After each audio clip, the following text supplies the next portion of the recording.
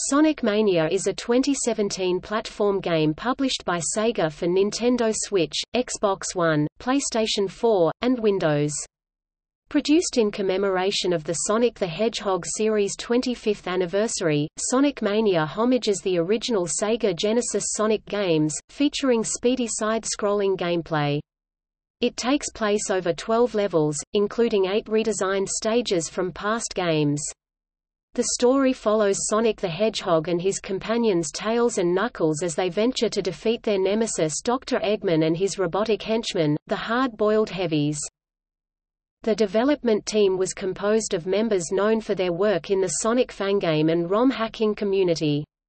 Development began after lead developer Christian Taxman Whitehead, who was previously contracted by Sega to develop enhanced mobile ports of Genesis Sonic games, presented a playable prototype to Sonic team producer Takashi Iizuka.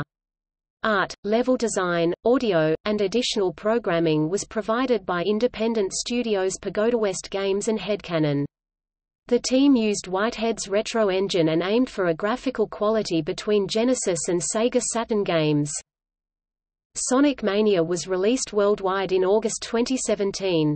Many reviewers saw it as a return to form for the Sonic series following a number of poorly received games released after the 1990s. Its presentation, level design, music, and faithfulness to the early Sonic games were praised, but its lack of originality was criticized. Several described it as one of the best Sonic games and one of the best games of 2017. Within a year, it had sold over 1 million copies worldwide across all platforms. Sonic Mania Plus, an enhanced version with additional content, was released in July 2018. Topic gameplay. Sonic Mania is a side-scrolling platformer similar to the early Sonic the Hedgehog games released for the Sega Genesis. Players select one of 3 playable characters, each with their own unique abilities. Sonic can perform a drop dash, which sends him rolling in a dash after a jump, Tails can fly and swim, and Knuckles can glide and climb walls. As with Sonic the Hedgehog 2 (1992), players can play as Sonic and Tails simultaneously, or a second player can control Tails independently. Unlockable options include Sonic's abilities from Sonic CD (1993) and Sonic the Hedgehog 3 (1994) in place of the drop dash and Knuckles mode, which allows simultaneous control of any character and Knuckles, including himself. Sonic Mania takes place over 12 levels, called zones. The game features 8 remixed zones, such as Green Hill Zone from the original Sonic the Hedgehog, alongside 4 original zones. Remixed stages consist of both new elements and recycled gimmicks and ideas from other past Sonic games. Each zone is divided into 2 acts, in which the player must guide their character past various enemies and obstacles to reach the end. At the end of each act, the player takes part in a boss battle against Dr. Eggman or one of his robots, including the Hard-Boiled Heavies, elite henchmen based on the Eggrobo enemies from Sonic and Knuckles 1994. The player collects golden rings, which serve as a form of health. Players survive hits as long as they have at least 1 ring, but, if hit, their rings scatter and disappear after a short time. Television monitors containing rings, elemental shields, or power-ups such as invincibility and faster running speed are scattered throughout each level. Like Sonic 3 and Knuckles, the story is told via short in-game cutscenes between levels. Giant rings hidden in each act, a feature of the original games, lead to pseudo-3D special stages similar to those in Sonic CD, and act as the special stages where players can attempt to collect a Chaos Emerald. Mania's version of these stages involve players attempting to pursue and catch a UFO carrying an emerald around a course. Each of the 7 emeralds features its own course that has differences in layout and difficulty. To catch the UFO, players can collect spheres that increase their speed, which makes it easier to catch it, but requires players to exercise greater control of their character at higher speeds. At the same time, players must collect rings to replenish a ring counter that slowly decreases during the stage. Though each course has a finite number of rings available, the counter also decreases rapidly if the player fails to dodge one of the stage's obstacles. All of these stages end when the player either catches the UFO, runs out of rings, or falls off the course. If the player manages to collect all 7 Chaos Emeralds during a playthrough of the game, they gain the ability to use their character's super transformation, along with unlocking the game's true ending. In a time attack mode, players must complete levels as quickly as possible, with the best times included on an online leaderboard. Players can instantly reload a level to try again at any time. A split-screen competitive multiplayer mode allows 2 players to race to the end of a level, similar to those of Sonic 2. Players can also unlock Mean Bean, a 2-player minigame based on the 1993 spin-off Dr. Robotnik's Mean Bean machine. Topic plot. Following the events of Sonic 3 and Knuckles, Sonic and Tails receive a powerful energy reading from Angel Island and board their biplane, the Tornado, to investigate. However, Dr. Eggman sends an elite group of Eggrobos to reach the signal before Sonic and Tails. The Eggrobos excavate the source of the signal, a magical gemstone called the Phantom Ruby, just as Sonic and Tails arrive. The Eggrobos gain new powers from the Ruby, becoming the hard-boiled heavies, and send Sonic, Tails, and the island's guardian, Knuckles, through places they have previously visited where they pursue Eggman to prevent him from using the Ruby's power for evil, clashing with him and the heavies along the way. Sonic and his allies discover that Eggman has used the Phantom Ruby's power to retake control of Little Planet from Sonic CD. They board Eggman's robotic fortress, defeat him and the heavies, and escape just as it explodes. If all 7 Chaos Emeralds are collected while playing as Sonic, the Phantom Ruby transports Sonic and Eggman to another dimension. There, the hard-boiled heavies leader, the Heavy King, betrays Eggman and takes the Ruby, imbuing himself with power. Eggman attacks the Heavy to try to reclaim it. Sonic uses the Chaos Emeralds to become Super Sonic and fights Eggman and the Heavy to keep the Ruby out of the possession of both. After the battle, the Phantom Ruby reacts with the Chaos Emeralds, negating Sonic's super state and creating a wormhole that engulfs itself and Sonic as Little Planet vanishes.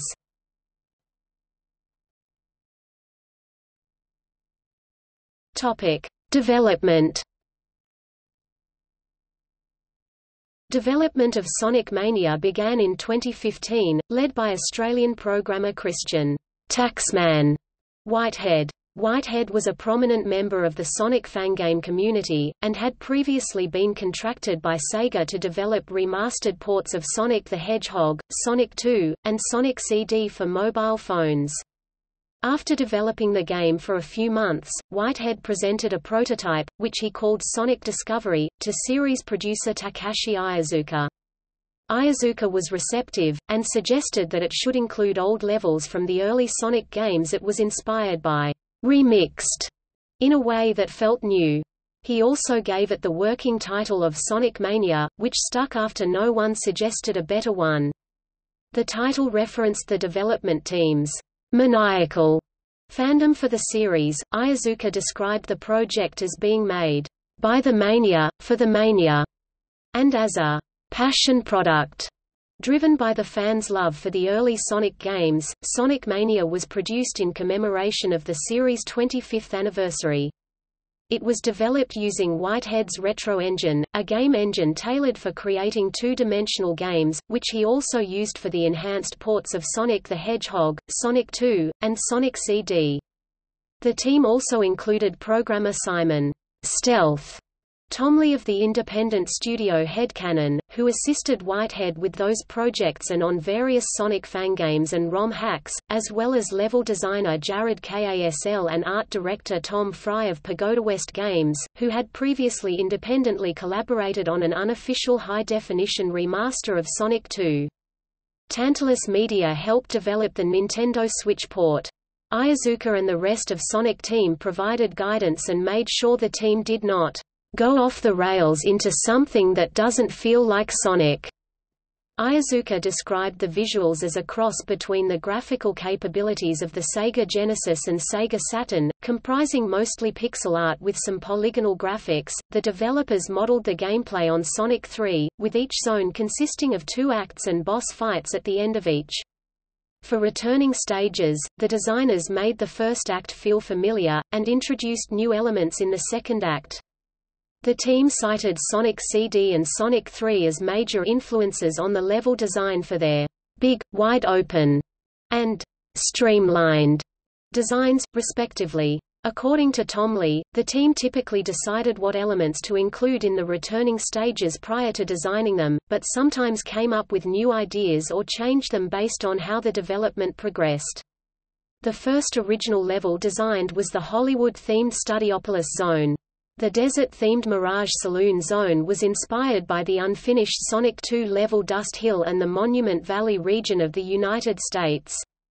The special stages were inspired by more recent games such as Sonic Rush 2005 and Sonic Colors 2010. The team felt proud of their recreation of classic Sonic gameplay. The game features animated opening and ending sequences led by Tyson Hesse, one of the artists of the Sonic comics by Archie Comics. It also features an optional Court graphical filter, and supports the enhanced features of both the PlayStation 4 Pro and Xbox One X, outputting at a native 4K resolution. The soundtrack was composed by T. Lopez of Pagoda West Games, consisting of rearranged pieces from previous Sonic games alongside new material. Lopez was chosen due to his popularity on YouTube for producing arrangements of various Sonic tracks, and for his work on the Sonic 2 HD project. Lopez initially wanted his score to resemble the Sonic CD soundtrack, trying to imagine what a sequel to it might have sounded like. As development progressed, he took inspiration from other older Sonic and Sega games, such as The Revenge of Shinobi 1989 and the Sega Rally games, and from 1990s popular music, such as the work of Michael Jackson. The opening theme, "Friends", was composed by the electronic music group Hyperpotions.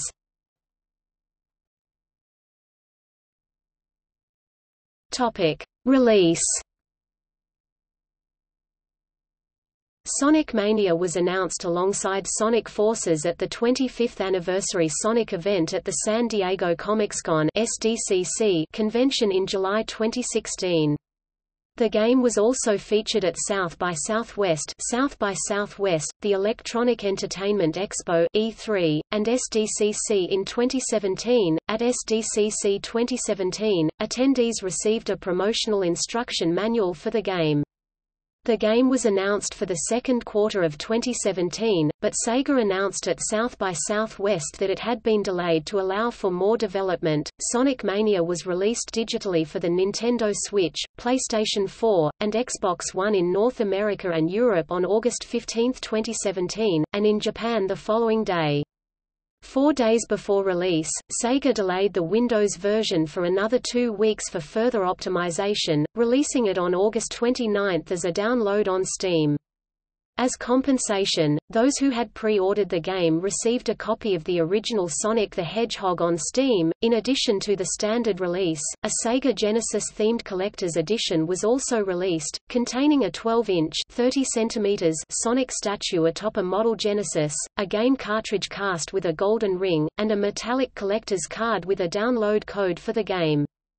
To promote the collector's edition, Sega released a retro-styled infomercial featuring former series art director Kazuyuki Hoshino and social media manager Aaron Weber, based on an American television commercial for Sonic 2. The music label Data Discs published a vinyl LP featuring the game's original music in late 2017. An expanded soundtrack was released on digital music distribution platforms on January 17, 2018. A 5-part animated short miniseries, Sonic Mania Adventures, was released on the Sonic the Hedgehog YouTube channel between March and July 2018, promoting the release of Sonic Mania Plus. The series depicts Sonic's return to his world following the events of Sonic Forces, teaming up with his friends to prevent Eggman and Metal Sonic from collecting the Chaos Emeralds and Master Emerald. A holiday-themed bonus episode was released in December 2018. The shorts were written and directed by Hesse, with animation production by Neko Productions, and music written by Lopez.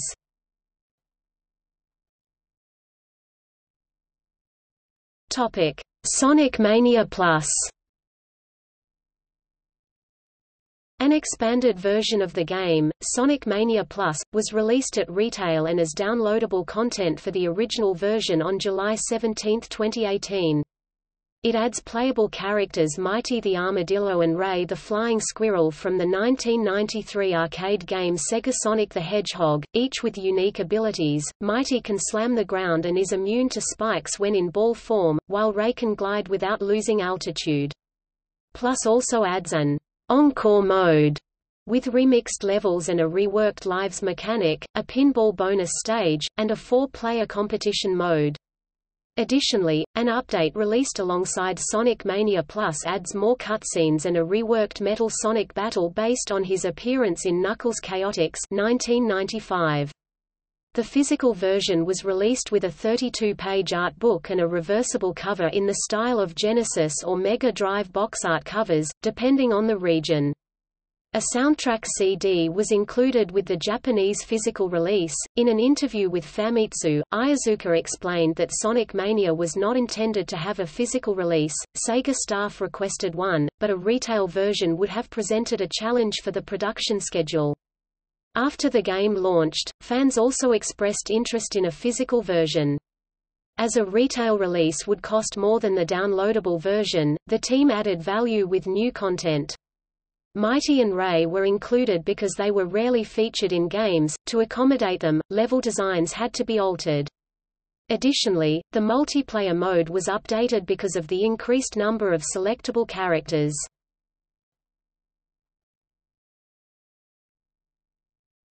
Topic: Reception. Sonic Mania was announced following years of mixed reviews for the Sonic franchise.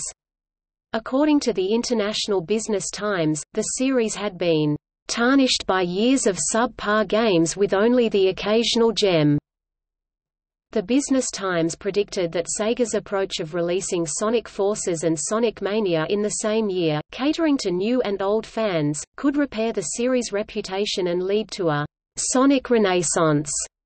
Several critics expressed excitement for a return to the style of the early Sonic games, and wrote that Sega's previous efforts to develop games in the classic style, such as Sonic the Hedgehog 4 in 2010, had been disappointing. According to review aggregator Metacritic, Sonic Mania received generally favorable reviews. It became the best-reviewed Sonic game in 15 years, and several critics described it as one of the best 2D platform games. At launch, Sonic Mania was the best-selling Switch game, outselling Minecraft and Overcooked, Special Edition. It greatly increased Sega's third-quarter profits, and helped Sega almost double sales of packaged games compared to the same period in 2016. By April 2018, it had sold over 1 million copies worldwide across all platforms. The presentation attracted acclaim. US Gamer described it as the pinnacle of the series' pixel graphics. GameSpot called the animations and details superior to the original games, writing that they added an extra layer of personality. Cubed 3 described the levels as stylish and vibrant. Critics also praised the attention to detail in recreating the early games. Game Informer wrote that its gameplay was nearly indistinguishable from its Genesis predecessors, but with extra polish. Easy Allies wrote that Mania emulated the original games exceptionally, and that running, jumping, and spin dashing all work exactly as well as you would hope. Nintendo World Report wrote that it avoided the physics problems from Sonic the Hedgehog 4 and recaptured the spirit of the 16-bit games. The level design and music also received praise. Hardcore Gamer wrote that the remixed versions of older stages felt fresh while staying true to the originals. Game Informer wrote that the new stages matched the quality and captured the spirit of early Sonic games. The AV Club praised the detail and content in each level, Metro praised the fanservice, and likened it to a school project, "gone wild, something enthusiastic kids have made while the teacher was away and which far surpasses anything they were actually supposed to be doing." Like IGN, VentureBeat appreciated the replay value, with branching paths that made multiple playthroughs fresh. EGM wrote that the soundtrack was completely fantastic, and felt nostalgic and new at the same time. Nintendo Life called the soundtrack, one of the best of recent times. The game received some criticism. Polygon commented that frustrations with controls and enemy placement in the original Sonic games were present in Sonic Mania. Videogamer.com wrote that the game relied too much on nostalgia, with minimal innovation and too few original stages, but was a good proof of concept that the development team could expand upon. Nintendo World Report complained about the boss fights, which they felt were poorly executed and too easy. The Windows version was subject to review bombing due to its implementation of the Digital Rights Management (DRM) software Denuvo, which some thought to be the real reason behind the 2-week delay. The game could not be played offline on launch day. Sega stated this was a bug unrelated to Denuvo, and released a patch the following day. Now commended Sonic Mania as one of the purest and most enjoyable Sonic games, expressing excitement for the future of the series. IGN wrote that it was the classic throwback that fans had clamored for since the 1990s, but also recommended it for people new to the franchise. Nintendo World Report called it a must-buy for fans of the older Sonic games. Waypoint compared it favorably to Donkey Kong Country Returns, describing it as a game that knew what was fun about its predecessors. Nintendo Life felt that Mania represented a true return to form, and was a contender for the best game in the series.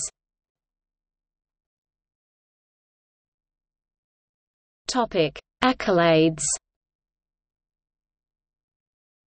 At E3 2017, Sonic Mania was nominated for the Best Platformer and Best Nintendo Switch Game awards by IGN, though it lost both to Super Mario Odyssey.